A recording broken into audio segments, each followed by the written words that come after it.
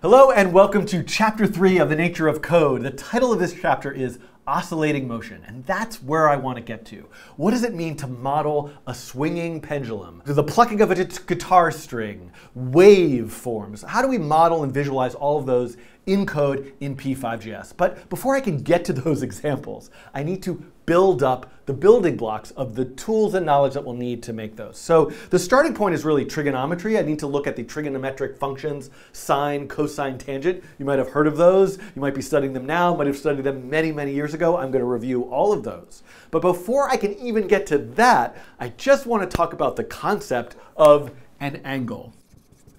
In trigonometry, the idea of an angle is often found in what's known as a right triangle. A right triangle being a triangle where one of the angles is 90 degrees, and then we might be looking at this particular angle of the triangle and evaluating it for some purpose. We are also going to see that angles are really fundamental to the way that we describe the path, the perimeter, the circumference of a circle. So let's say I have a circle like this, and the radius is defined as the distance between the center to the edge of the circle. I might look at a given point on that circle based on the angle relative to this horizontal axis. So the question becomes, what are the units of measurement for an angle, and what can I do with angles in P5.js? The starting point of what I want to look at in P5.js is rotation based on an angle. 90 degrees is a right angle. Looking back at the circle, you might think about, 360 degrees, a full rotation all the way around a circle, that's 360 degrees. Halfway across, this angle is 180 degrees. So these are common measurements in the unit of degrees.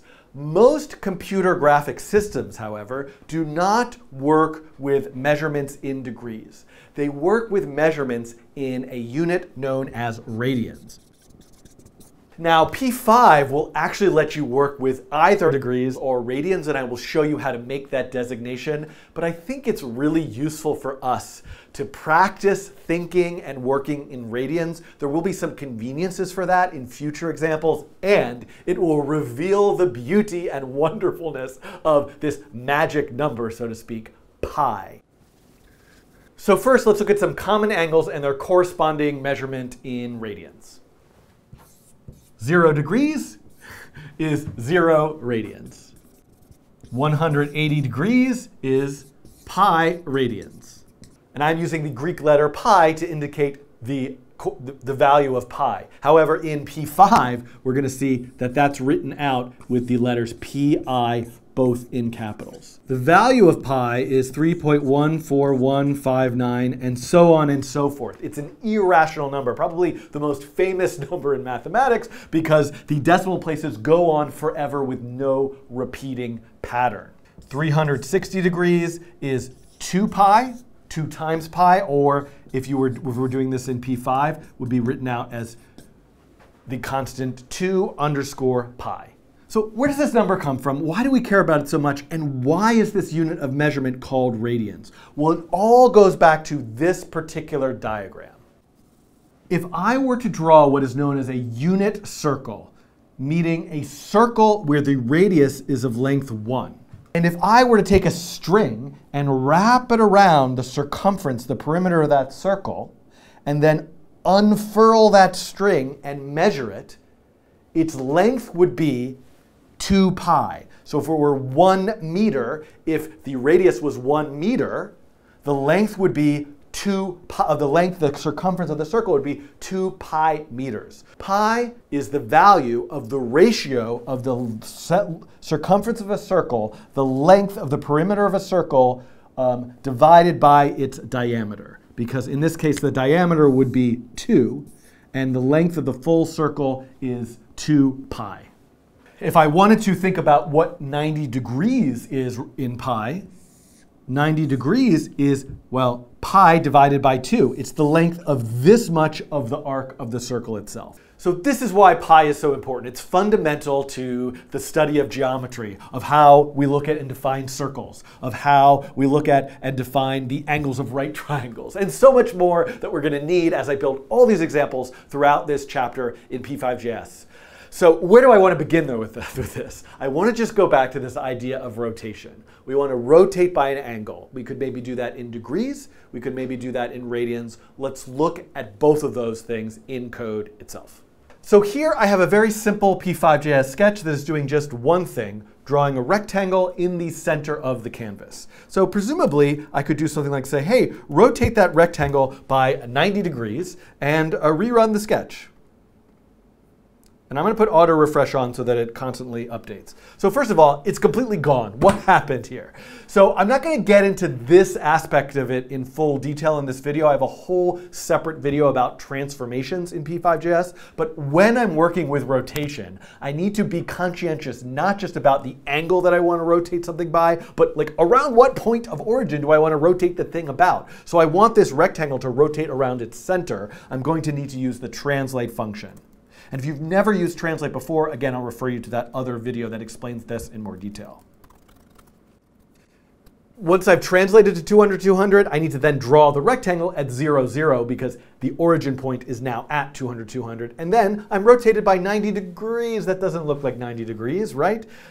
If the rectangle is like this at 0 degrees, then it should be perfectly vertical at 90 degrees. Well, the reason is natively the computer, the JavaScript, P5.js, whoever is reading our instructions is thinking in terms of radians. It's not a person. There's no person reading the instructions. If I do want to work with the unit of measurement degrees in my code, then in setup, I can change the mode of P5.js to angleMode degrees. And once I've done that, you can see I now have this rectangle rotated perfectly by 90 degrees. And there might be some reasons why. I mean, I can think of actually a really convenient reason to do this right now. What if I were to make a variable called angle, set it to 0, put angle inside of the rotate function, and then say, OK, every frame, 30 frames per second, I want to rotate 1 degree. Now I have a spinning rectangle. So this is reason number one, maybe to use degrees. It might be a little bit more intuitive to sort of think about relative measurements in terms of animation and location in a canvas. However, from this point on, I am just going to make the decision to use radians. I feel like here we are in the middle of this Nature of Code playlist. It's a perfectly appropriate time to practice thinking and programming graphics with radians. It will translate to other environments that don't have this option of angleMode degrees. And there may also be some benefits otherwise to keeping things in radians for other examples that will come in the future that we may or may not see. I think there will be, though. I think there will. So let me change this now to angleMode radians. And you can see like, whoa, this makes sense, right? It's spinning super, super fast. Because if instead of one full rotation being 360 degrees, one full rotation is about 6.28, is that right? Something, what's that number called again? Tau, right? So there's actually a whole other, we could get off on a very long tangent about whether we should be using pi or tau, but tau is a Greek letter that's commonly used to stand in for 2 pi radians. The point is, 1 radian is almost 1/6 of the way all the way around a circle. So we're going to get there in 6 frames, which is really fast in terms of a 30 frames per second animation. So if I'm using radians, I might want to use a smaller number, like maybe I'm going to say 0.05.